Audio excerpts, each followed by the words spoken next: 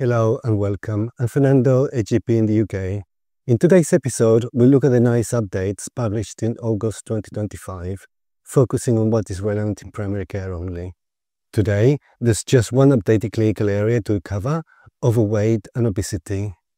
But I will also say that the draft NICE guideline on type 2 diabetes has now been made public, so we will discuss that too. Right, let's jump into it. And I know most of you will be keen to hear about the new diabetes guidance, and understandably so.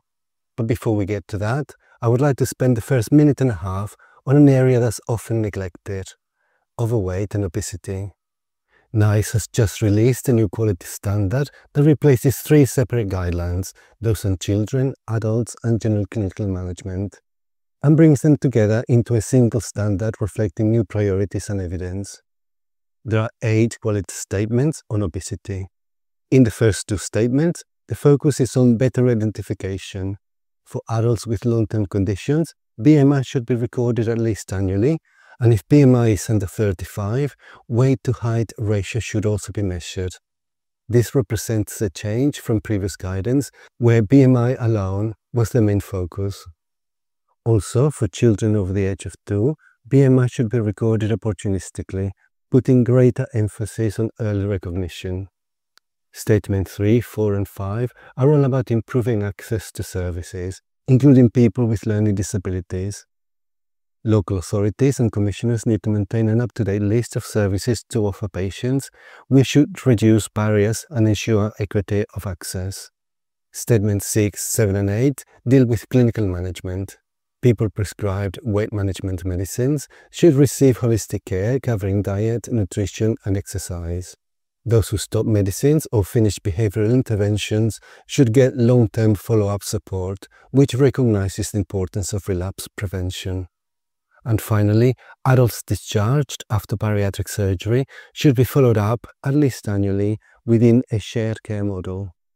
This is also new because the need for ongoing shared care was not explicit before. And that is it in respect of overweight and obesity. Now let's move to the real headline, the draft new NICE guideline on type 2 diabetes. This is the one everybody's been talking about. The draft is open for public consultation until October, and the final guidance is due in February 2026. Today, I'll just give you a quick overview, but in a future episode, we'll look at the proposed changes in slightly more detail, so stay tuned. Just remember, for now, it's only a draft, which means it could still change, and we should not be making clinical decisions based on it yet. First, the biggest shift: treatment no longer starts with just metformin. Instead, the new draft guideline recommends combination therapy from day 1, metformin plus an SGLT2 inhibitor for almost all adults with type 2 diabetes. This is a major departure from monotherapy and reflects the fact that type 2 diabetes is not only about sugar control. SGLT2 inhibitors confer cardiac and renal protection, reducing cardiovascular events and slowing kidney disease progression, benefits that metformin alone can't offer. NICE has been clear that SGLT2 inhibitors remain underutilized in practice. Why?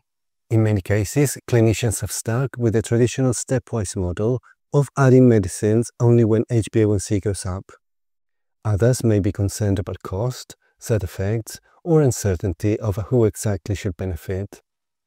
The new guideline cuts through that by saying everyone with type 2 diabetes will benefit, so we need to make SGLT2 inhibitors part of the standard starting treatment. The message is that we should be thinking beyond blood glucose control from the very beginning and treating cardiovascular and renal risk right from the start. Second, we move away from risk-based prescribing. In the current guideline, SGLT2 inhibitors were reserved only for people with heart failure or at high risk of cardiovascular disease, so their use was much more limited. As we have just said, the new draft guideline takes a completely different approach. Now, SGLT2 inhibitors are recommended for everyone with type 2 diabetes, regardless of their cardiovascular risk profile. The thinking here is simple. We know these drugs consistently reduce hospitalizations for heart failure and slow the progression of kidney disease. And those benefits apply across the board, not just in the highest risk patients.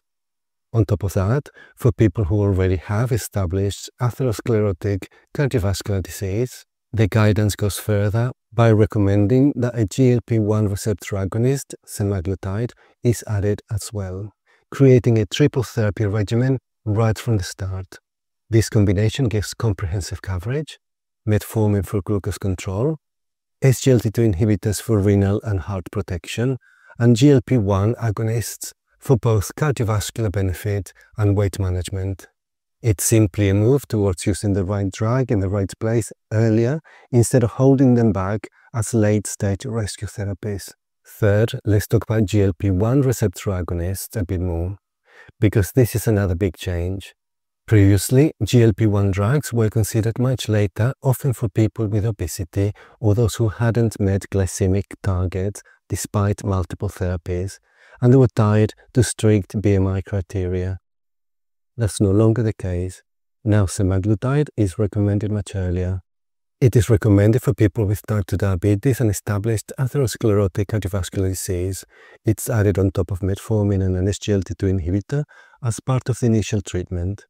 And it is also recommended for people living with obesity or those with early onset type 2 diabetes who still need extra glycemic or weight management. So GLP receptor agonists are also considered much sooner in the pathway for these patients. And there's another key change: continuation.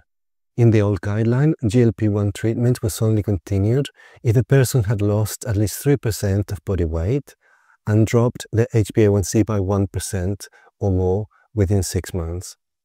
That rule is now gone. Now, if semaglutide is prescribed for cardiovascular protection, it is continued long-term, regardless of weight loss or HbA1c change. Only if it's being used primarily for obesity or metabolic control do continuation decisions depend on whether agreed targets are met. In short, the focus has shifted from short-term numbers to long-term protection. Fourth, insulin guidance has also had a major refresh. The current guideline gave long detailed lists of which insulin types to use in different scenarios. The new draft simplifies this into a more practical, class-based approach. Here's what's changed. We'll start with basal insulin if needed. And what about short-acting and rapid-acting insulins? Well, if HbA1c remains high, then we will add short-acting insulin to basal insulin. However, if someone's HbA1c is very high, usually 75 millimole per mole or above, then basal plus short-acting insulin can be considered straight away. Rapid-acting insulin analogs are considered if someone's lifestyle, eating patterns, or risk of hypoglycemia makes them a better fit than human short-acting insulin. Premix short-acting analogs are also an option if appropriate. In practice, this means more flexibility while keeping the pathway simple. Additionally, the choice of basal insulin, whether human NPH or analogs, should be made through shared decision-making with the patient, taking into account the risk of hyperglycemia, dosing convenience, and patient preference. If several options are suitable, we will choose the one with the lowest cost. And this is important because these changes partly reflect a pragmatic response to insulin product withdrawals and shortages. By focusing on broader insulin classes instead of individual types, the guidance is more flexible and easier to apply, even when supply issues arise. Importantly, GLP-1 receptor agonists can now be combined with insulin without the need for specialist supervision, making access easier and quicker in primary care. And finally, there's also been a change in how we think about escalation overall. Instead of relying on long lists of add-on options, the draft guideline now gives us a much clearer stepwise pathway. The idea is to simplify decision-making, and the pathway looks like this. We will start most people on metformin plus an SGLT2 inhibitor right from the beginning. If HbA1c isn't controlled and more glucose lowering is needed, the first recommended add-on is a DPP-4 inhibitor, because these are well tolerated, weight neutral, and easy to use.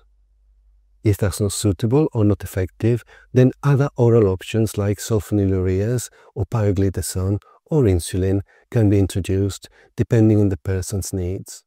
For people with atherosclerotic cardiovascular disease, as we said earlier, we will add a GLP-1 receptor agonist, usually semaglutide, early in the pathway, not as a late rescue option.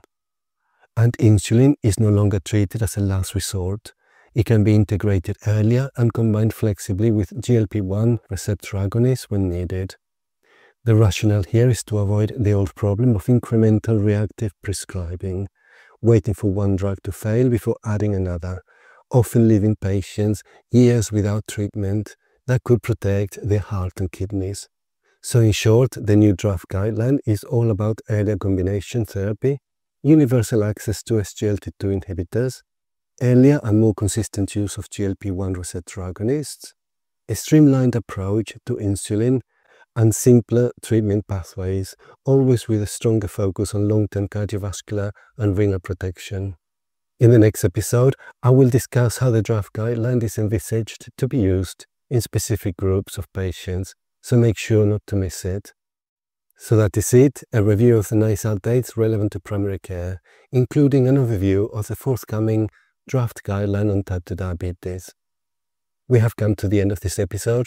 Remember that this is not medical advice, but only my summary and my interpretation of the guidelines. You must always use your clinical judgment. Thank you for watching, and goodbye.